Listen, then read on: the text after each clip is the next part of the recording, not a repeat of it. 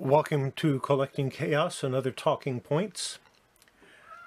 And this time I'm going to show some more comics that are from my collection, but I never really actually collected. Yes, this time we're talking about Wolverine. This is actually a gimmick comic because it's a -1 issue. Let me make sure we got a good focus on it.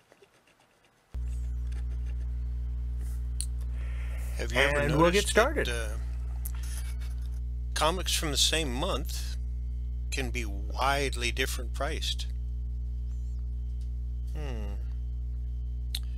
I've seen comics from the early 60s that go for $3-4, and comics from that same month go for $3,000 or $4,000.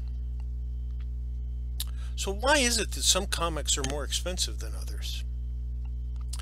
Well, there's a lot of different factors that go into pricing comics, and that includes, but not limited to, age, the condition, the rarity, the artist, writer, publisher, the genre, and a character's appearance. For instance, you can have a mediocre comic that normally sells for $3 or $4 each, and suddenly you put a hot character in there, like maybe a Spider-Man or Wolverine or something like that, and suddenly it becomes super valuable. Well, maybe not super valuable, but worth easily 2 to 3 times what that comic would be worth otherwise. Now we have an additional factor. Is it graded? Is it raw? Apparently that makes a big difference also. You know, I remember back in the 90s when I had my store, a customer came in and he was going through my X-Men comics, and suddenly he stopped. He pulled one out and said, "Hey, you got this priced too low. It's a $20 book." And I probably had it for about $10. And I explained that my price was too high. And he argued with me, insisting that I needed to raise the price because Wizard said. Finally, I just asked, is he going to buy it? Since it's cheap, you know, half price basically. Oh, no, he's not going to buy it because he already had a couple of them at home.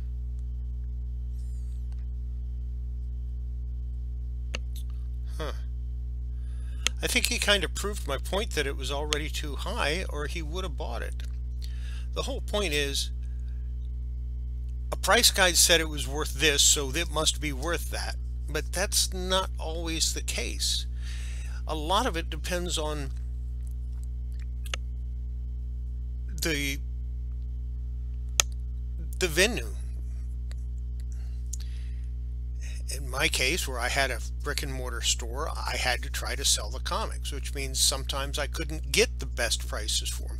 So I couldn't ask the Wizard price, which was usually higher than everybody else's. I sometimes would have to go lower than Overstreet, and sometimes, you know, lower than that. And then sometimes I could ask 2, 3, 4 times the price.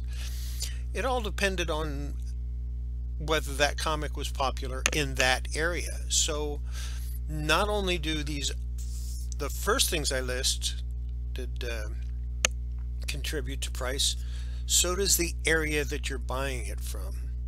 If you buy a comic that's got great distribution in the area you're in, and then somebody half the country away saw very limited distribution where they were, obviously it's going to be more rare for them, and they're willing to pay more to get it. Like I said, there's a lot of different things that go into why some comics are more expensive than others. Let's take another example. Hulk 179. It's what, $5-10 book maybe 20 on a really good day. Now, there were just as many of those printed as there was Hulk 180 and Hulk 181.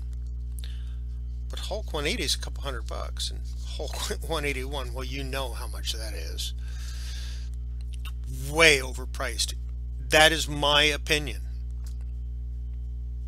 How many times have you gone to a show or looked online and you'll see 40, 50, 60 copies of Hulk 181 for sale, and one or two of 179? It isn't that there's less copies of 179. It's just that the price isn't there, the money isn't there, so people aren't trying to sell them.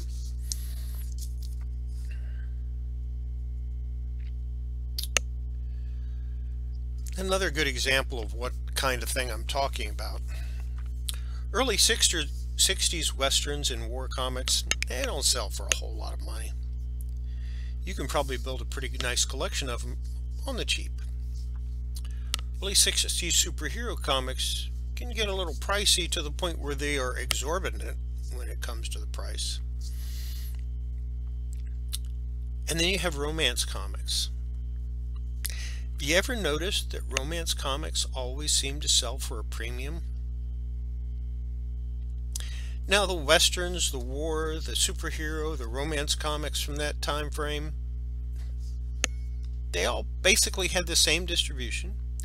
They all basically had the same numbers printed.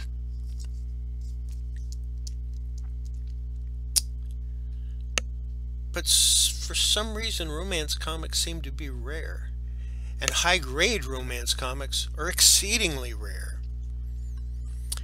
And what I suspect happened is people bought the romance comics, and they read them for a while, and then they got tired of them, and they threw them away. Whereas the westerns, the heroes, and the war comics, they were collected more. Maybe that's because of the target audience too. So maybe the target audience can have an effect on how collectible something is and how that affects the price. The target audience for the romance comics were basically teenage girls.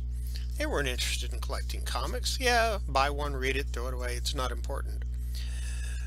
But the boys that were buying the war comics and the western comics and the hero comics, they bought them and kept them until their mom threw them away.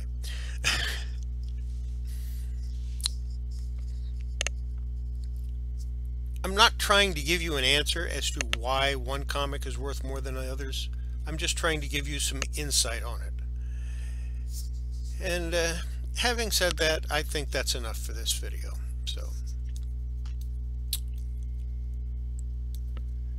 I hope you enjoyed it, and I hope you enjoyed some more comics that are in my collection that I didn't actually try to collect.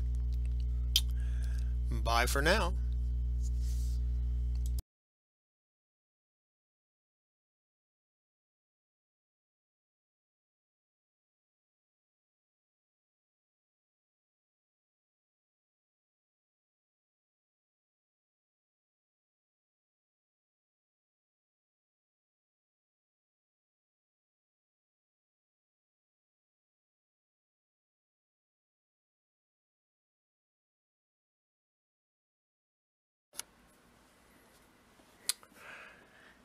I hope you enjoyed that little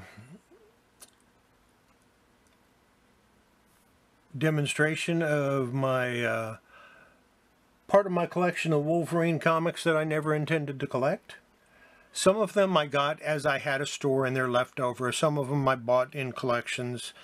But I never actually went out and purposely bought a Wolverine comic just to buy a Wolverine comic. I don't like the character that much.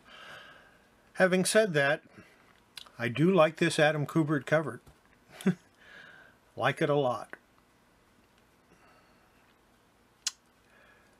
So that's the end of today's video.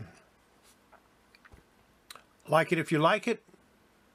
If you enjoyed the Wolverine, the little show of Wolverine, or my narrative, give it a like, share it, subscribe if you're not, so you don't miss anything. and have a great day. Bye.